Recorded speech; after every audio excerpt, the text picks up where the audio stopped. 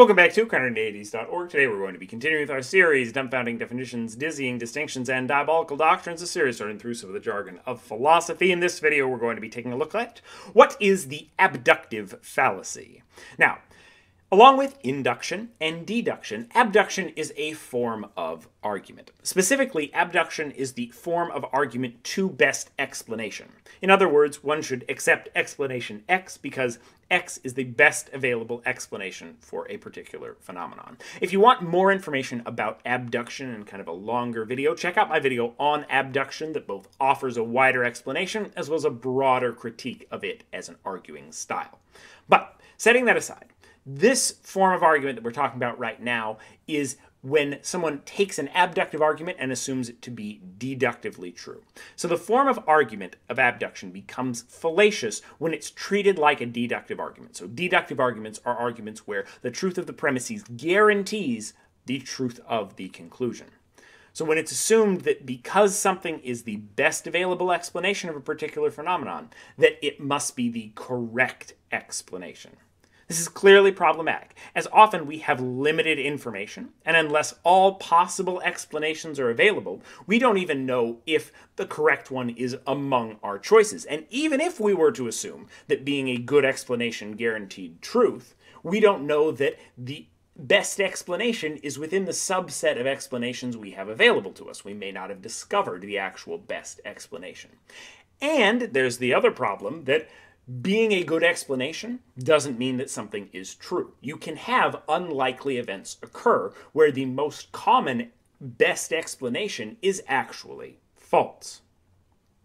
So assuming that simply because something is a good or the best available explanation for a phenomenon means that it must be the explanation for that phenomenon is a fallacious line of argument.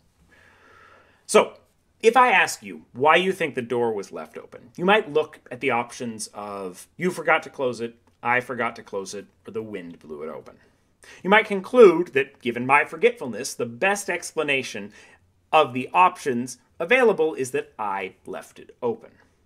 And while we, with abduction, can conclude, yes, that is the best explanation, our legitimate line of reasoning stops there. We can't conclude, therefore, I did leave it open.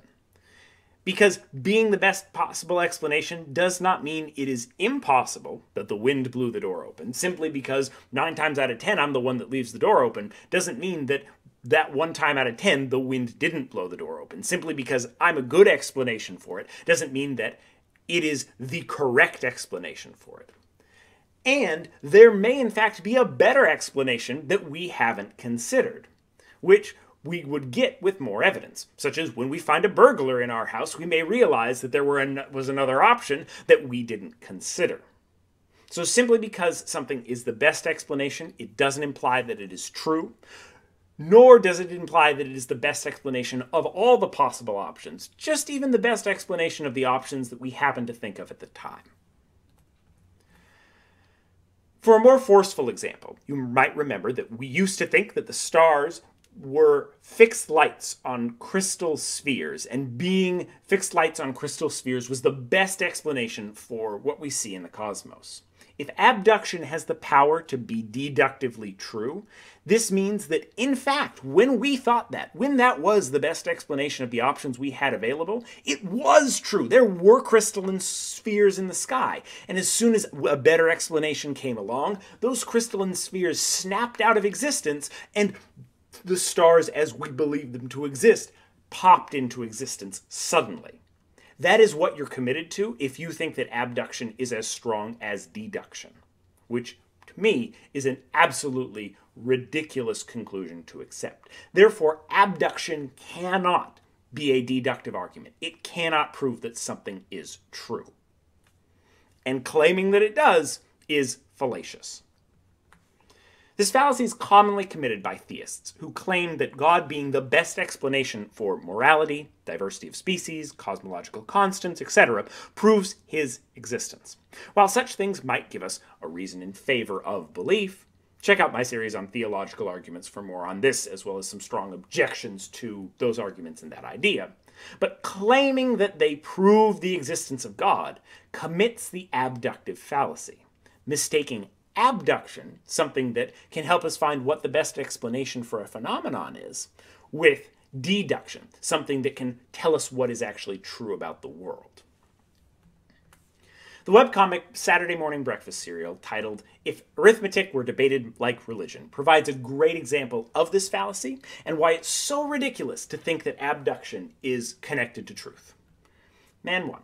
Hey, what's 1,892,491,287 times 7,798,721,415 divided by 82,493,726,631? Man 2. I don't know. Man 1. I think it's 4.